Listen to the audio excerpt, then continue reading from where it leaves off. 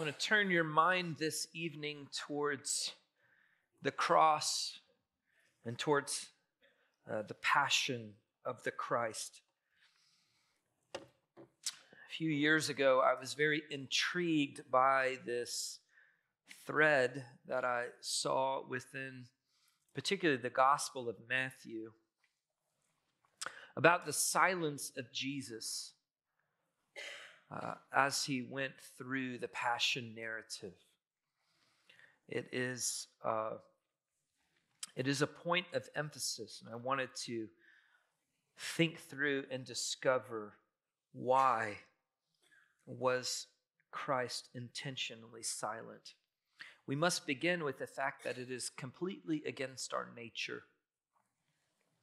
Whenever accusations are hurled against us, to be silent. It is completely in our nature to run to our own defense, even if we are wrong.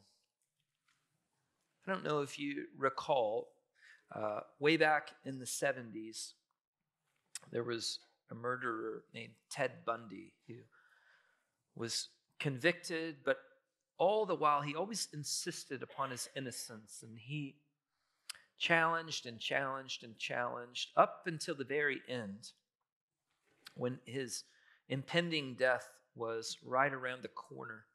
And then suddenly, as there was just weeks before his death, he said, "All right, I did it, but I bet you guys want to know all the details about where to find the bodies and all that sort of stuff." Why? Because it is in our nature to postpone, to deflect, to try and scratch and claw any way out of trouble that we might. And yet, Christ was the complete opposite. Isaiah 53, verse 7, tells us that this is coming. It says, "He was oppressed and he was afflicted, yet he did not open his mouth. Like a lamb that is led to slaughter, and like a sheep that is silent before its shears, so he did not open his mouth." Let us begin in the garden. In the Garden of Gethsemane is where Jesus makes his final plea. His plea is to his Father, a son crying out, "Abba, Father." He says, "All things are possible for you. Please remove this cup from me." 3 times he prays for hours, it says. Hours. At least an hour each time. The return silence is deafening. It's shocking. But what you find after that is that Jesus moves forward through the passion narrative with an unwavering resolve. You see, at that point, he knows that he is the silent Lamb of God. He gets up, and as he sees the mob coming to him in the garden, whereas Adam hid in the garden, Jesus runs towards the mob and presents himself. He goes willingly all along the way. Now, when we say that Jesus was silent during his passion, we don't mean that he didn't utter even one word. What we mean is that he did not offer self-defense. He did not offer self-justification. There was no explanation. After the mob captures him, they take him, and he will endure 6 trials throughout that evening and on into the morning. These trials are a sham. There's nothing even remotely legal about these trials. Witness would come forward, witness after witness, that are hurling accusation after accusation against them. They are hoping anything would stick.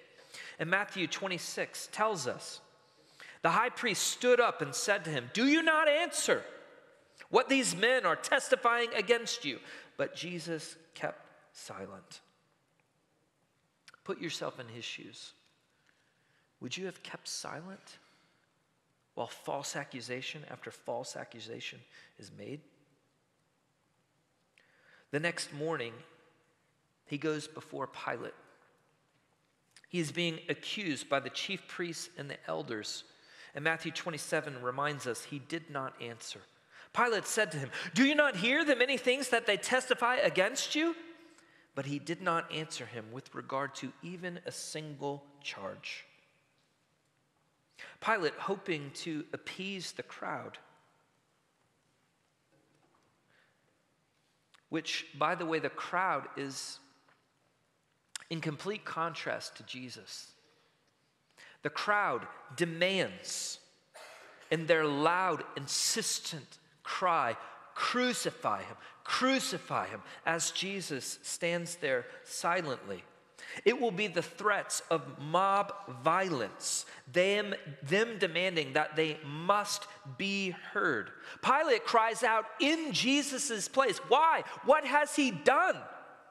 Pilate is so struck by Jesus' silence, his lack of response. He takes him back into the back room a second time, but Jesus gives him no answer. Pilate's reply, "Do you not speak to me? Do you not know that I have the authority to release you or to crucify you?" But Jesus answers nothing. Even while he hangs on the cross, he is taunted by a thief. He is taunted by his executioners. And all he says is, "Father, forgive them, for they do not know what they do." Jesus' final groan. Matthew 27, verse 50. Jesus cried out again with a loud voice and yielded up his spirit. You see, the Lamb of God remained silent until he groaned his last. Why? Why is it so important that he was silent? Two things I want to tell you real quickly. One, he stands in the silence of the condemned. The most horrific scene in the whole of the Bible is in Romans chapter 3. Romans chapter 3, Paul has been articulating that all have sinned and fall short of the glory of God. All of us. His entire argument climaxes in 3 verses 19, where he paints a quick picture of the courtroom at the end, when the books will be open and the charges will be read, and everyone will stand before the holy judge of the universe. And Paul says, your mouth will be shut. You will have nothing to say in return. It's the silence of the condemned. It is why through this entire scene, once Jesus leaves the garden, he is resolved to stand in the silence of condemnation. Secondly, he carries our shame. There is shame that goes with the sin. Do you remember all through Jesus' ministry how they always tried to trip him up? They were always looking for ways to get him. But he would just make one little comment, and their entire argument would fold like a deck of cards.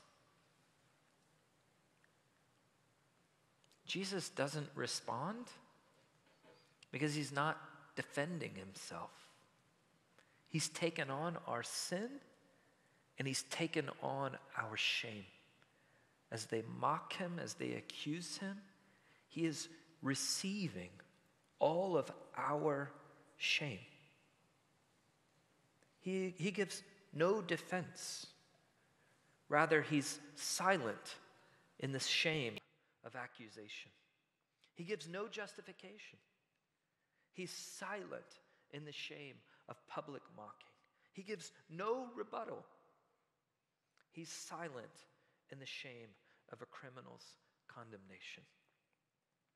Like a lamb that is led to slaughter, and like a sheep that is silent before its shears, so he did not open his mouth. And yet, while sheep is dumb and unknowing, Jesus knew. He had taken on our sin, and he had taken on our shame so that we might be set free. Would you pray with me? King Jesus, we praise your name. There is no one like you who could enter into our sin, who would enter into our shame.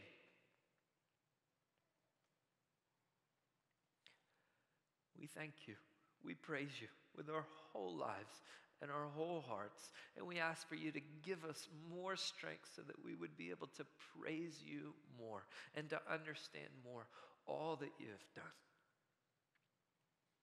on our behalf. It is in your name we pray. Amen.